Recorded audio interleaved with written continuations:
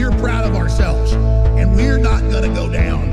If you want to come in here and tell us what to do, we're going to throw your ass out. And if you stop that, we're going to kill you. I'm pulling my knife out and I'm fighting to the death. They want to fight, they'll get one.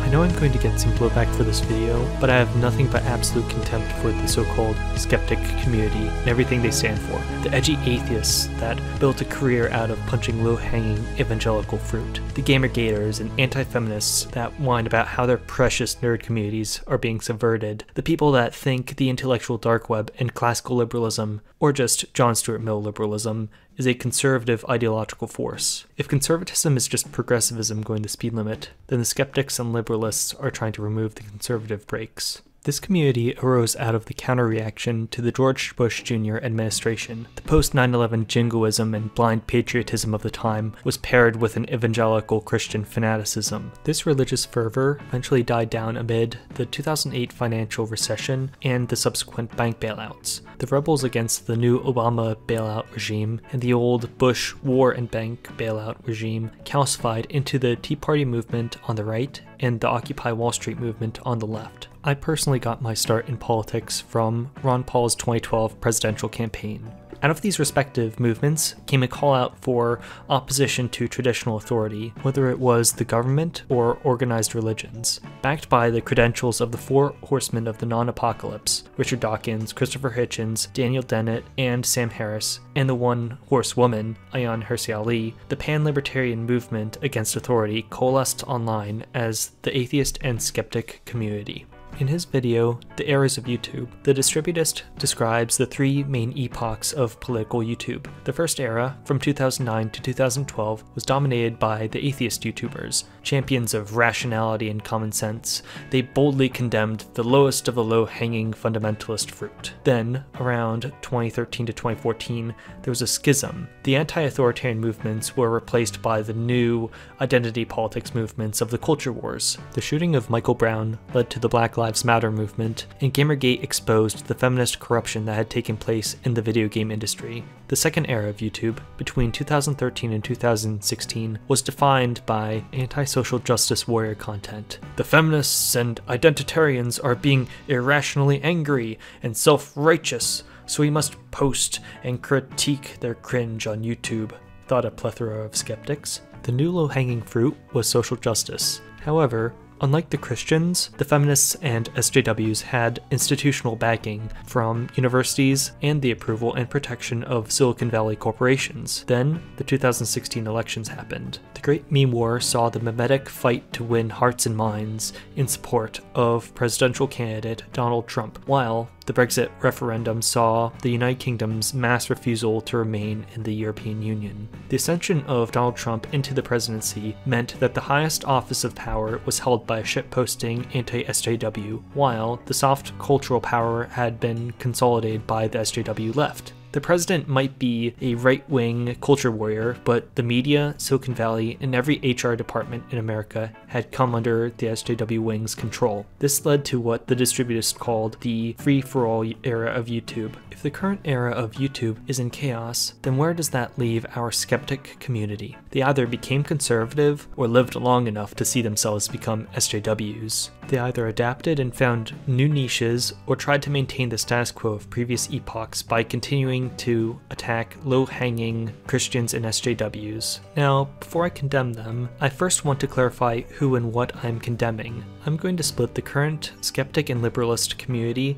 into 4 different branches, condemn all 4 in their own right, and clarify how the 3 main branches are utter disappointments. These 4 groups are the Atheism Plus crowd, the Rational Nihilists, the Cringe Merchants, and the Liberalists. There's a significant amount of crossover within the latter 3 groups, but I will go over key figures that I have personally followed and give my opinions of each group and figure. The Atheism Plus community is the one group I'm completely opposed to. Figures like Steve Shives and Jen McCreight formed this community around the idea of fusing elements of the atheism community with social justice. I could put Kyle Kulinski and David Pakman into the orbit of this group ideologically, but I do not see them as true members of the Atheism Plus community. This group is an overtly left-wing, progressive community that I pose for its embrace of, well, I'll just let McCrate say it for herself. We are atheists, plus we care about social justice. Atheists, plus we care about women's rights. Atheists, plus we protest racism. Atheists,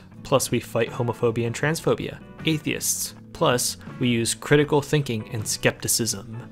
I oppose the concept of social justice. Women's rights are a mistake. Racism is a hollow bullshit magic word. I support transphobia and homophobia, and I don't believe in scientism. I do not believe that science can empirically derive virtue, meaning, or human meta-narratives. For these reasons, I'm not going to focus on this group of the skeptic community too much. The first group I want to seriously cover is the rational nihilists. These parasitic blobs are represented by The Amazing Atheist and The Cult of Dusty, both of whom I regretfully watched many years ago. The common theme of The Amazing Atheist channel is that all value is subjective and life has no meaning, but people can nonetheless somehow arrive at rational conclusions, such as feminism and social justice are stupid, welfare and nationwide economic justice is a good thing, and the moralists of the world have no right to tell him not to shove a banana up his ass. Do not look that last one up on Pornhub. The Cult of Dusty, on the other hand, is a militant atheist that believes that progress has been halted by all of these darn superstitions like religion and groupthink. If we would have discarded God 100 years ago, we'd have colonies on Mars and an egalitarian paradise on Earth. But these darn bitter clingers just can't be rational. Can't they see that there's no bearded white man in the sky coming to help us? Why can't they see that obviously God didn't help your local football team score the last winning touchdown? These childish arguments easily debunk the fundamentalist trad Christian snake handlers, but the absolute lack of intellectual rigor has left this group as a relic of previous YouTube epochs. There's only so much Christian cringe that people are willing to tolerate before they get the message. At the end of their videos, they leave you with a smug sense of superiority. But to what end? They lack a coherent worldview. For instance, they'd say something like, sexual promiscuity is natural, but the problems start happening as soon as the rootless masses commodify and politically unify around these identities. They are totally consumed with the value of individual ego, but only when the egos act rationally like them. Subjugating people is wrong because of freedom of speech, and there's no such thing as objective morality. But my speech is better than your speech, and my rationality is objective. No, this way of thinking is wrong. These degenerates shoving bananas up their asses is wrong. There's a world beyond the individual ego that people can interact and commune with. These atheists are the first people to criticize corporations and communal institutions like the government and the church. However, what is left after the criticism? Crickets and consumption. They criticize consumption and materialism, but are themselves materialists and the biggest consumers. They are the Nietzschean Untermensch, Nietzsche's last man. They are pathetic bugmen, and I have nothing but pity for their shallow, hollow existence. The second group is the cringe merchants, embodied by Armored Skeptic, Shoe on Head, and Chris Raygun. They're almost exactly like the rational nihilists, but they're less insufferable and believe in a center-left quasi-ideology. They will criticize the snake handlers like the rational nihilists, as well as complain about the SJWs and Conservative Inc. Their thing is complaining about the utopianism of socialists, the cringeworthy self-righteousness of SJWs, and the hollowness of neoliberalism, and then turn around and back the most incrementalist center-left policies imaginable, such as universal healthcare, social egalitarianism, bureaucratically regulated capitalism, and social liberalism. Men and women are lawful equals and can do whatever they want with their bodies, and the government should seize the means of production bureaucratically. But we are totally not Fabian socialists, we're just being rational. In their review of the movie The Joker, Armored Skeptic and Shoe on Head claimed that the message of the film was that Gotham's elites had neglected to give Arthur Fleck, aka Joker, the material and emotional support he needed. The city government has cut social welfare due to budget cuts and austerity, and a prominent TV comedian humiliated the poor, mentally ill loser when he was down. Skeptic and Shoe accept the role of the elites, while the rational nihilists did not. They see that there is some abstract meaning in the world for individuals to find, but it's not God, and the elites have a duty to invest in their plebes. However, just as they neglect the role of social fabric in real life, the two YouTubers neglect the role of social decay in Joker. In the movie, all social supports were knocked out from under the Joker's feet. The economic support of his employer when he was fired, his comedian idol turned on him, the psychiatric support of a useless city therapist was revoked, the social support of his mother and possible father was a lie, and his girlfriend, his emotional support, was imaginary. It is not just the government and elites that betrayed him, it was the whole of society. If the Joker had, say, a church community to go to, this might not have happened. If only single motherhood was not spurred on by the knock-on effects of the sexual revolution and the Great Society welfare programs like Section 8 housing. No, the cringe merchants are statists. They believe that the state can solve these great social ills because socially people are just nothing but a sack of potatoes and communitarianism is bad. Gaming and escapism are saccharine, sweet, hedonistic fun, and those feminists just won't leave my community alone. Like the rational nihilists, complaining about the man and SJWs will only get you so far, and I don't see them taking up the mantle of supporting communal action or anything resembling social cohesion. My final group is the so-called Liberalists, embodied by Sargon of Akkad and Count Dankula. They are a loose collection of so-called classical liberals, moderates that claim to stand for science, secularism, and freedom, and progressives that have been jettisoned from SJW circles for not being progressive enough. According to the Liberalist Society's website, they stand for individual rights, democracy, economic freedom, freedom of speech, self-reliance, blind justice, and secularism. This just boils down to civic nationalism minus social responsibility plus atheism, American Republicans minus religion plus slightly more or less economic statism depending on who you ask and which economic sector. In this diagram, V is in between the Liberalists and cringe merchants because he embraces similar ideas to those of Sargon, but he isn't clever or coherent enough to come up with a cohesive worldview, and his content is entirely based on SJW cringe. The Liberalists tend to have a little bit more intellectual rigor in their worldview, basing it in a heavily distorted framing of classical liberalism in the mold of John Locke and David Hume. Seriously guys, 2 centuries of philosophy have happened, and you're stuck in the Enlightenment? Hegel, Heidegger, and Schmidt all happened. Sargon, it's okay that not all of the things you like are liberal with a capital L. I will also lump in a sizable portion of the so-called intellectual dark web into this group. The fatal flaw of this group is that they are progressives driving the speed limit, like conservatives, but they will never call themselves conservative.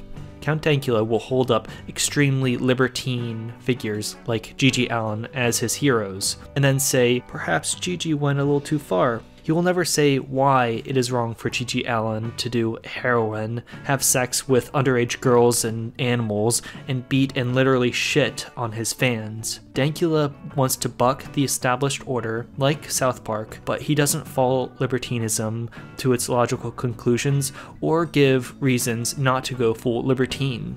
Getting back to my conservatism point, what I mean is that Eric Weinstein of the intellectual dark web will speak out against SJWs for the sole reason of preventing a genuinely reactionary movement from arising to revolt against social progress. Social liberalism is only okay when it does not produce negative externalities like pathological resistors. People like Short Fat Otaku and Sargon will assert that human rights are universal and should therefore be universally, globally enforced through American hegemony, just as neocons like Sam Harris prescribed. Civic virtue matters, but only if those virtues are virtues of the conserved progressivism. Islamic immigration and demographic change is okay so long as the Muslims and Mexicans consume like Westerners and tolerate degeneracy like Westerners. They are wrong. You need to be born into your place in society and embody the role your society expects of you, whether it is the role of your ethnic identity or your gender role. Sargon already ascribes to this view of gender and the role of the sexes. Sargon already ascribes to this view of national identity. Why can't he just apply this essentialist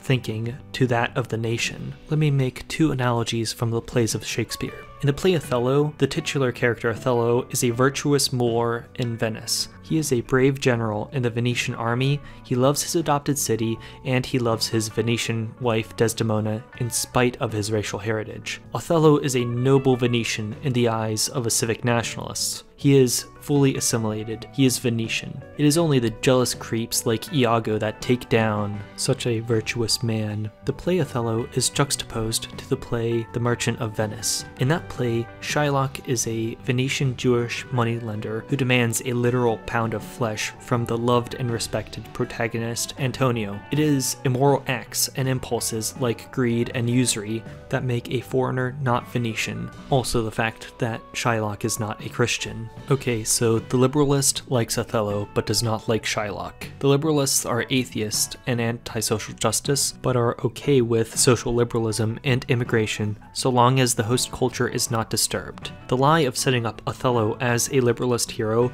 is the fact that both small-scale and large-scale immigration does not easily result in assimilation. It takes multiple generations and a virtual trickle of immigration to somehow assimilate immigrants. In my personal experience, a small community of Bosnians was set up in my downtown area of my hometown in the aftermath of the Bosnian genocide. Despite the small number of them, they were insular and lived incredibly close together in the poorer neighborhoods. The children of the refugees were still Muslim and still spoke their mother tongue, but at least they were less traditional than their parents. What if you had a city of nothing but ethnic communities, a patchwork of diverse people, all of whom had black hair, brown eyes, and brown skin? What is the liberalist argument against ethnic diversity? They support having a diversity of opinions in the marketplace of ideas because hegemony and censorship is bad. They don't like that brown people speak different languages, worship gods that don't support feminism, and they all vote for left-wing political parties. I thought that the Liberalists aren't right-wing, a reasonable person would say. Didn't Sargon and Dankula run for the EU Parliament on the ticket of the farthest right political party? Nah, they're center-left.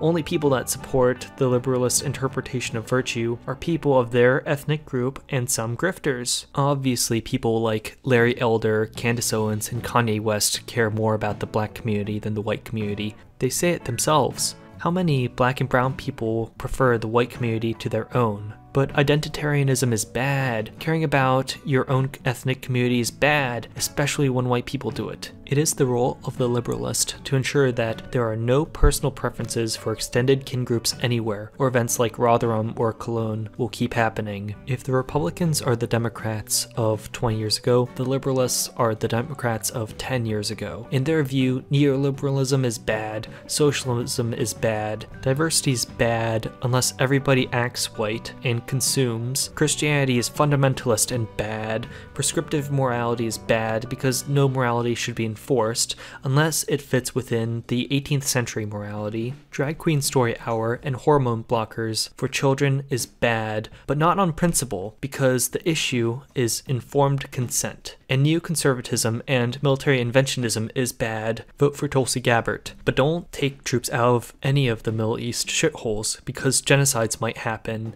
And US military supremacy is the only thing keeping Russia and China from invading. Brilliant. Absolutely brilliant. While they were complaining about SJWs being too collectivist, they collectively took over all of the institutions and demonetized their channel. Skeptics write polemics. SJWs write training manuals. Now get bent, skeptics. Thank you for watching. Please like and subscribe. I'll see you on the next video.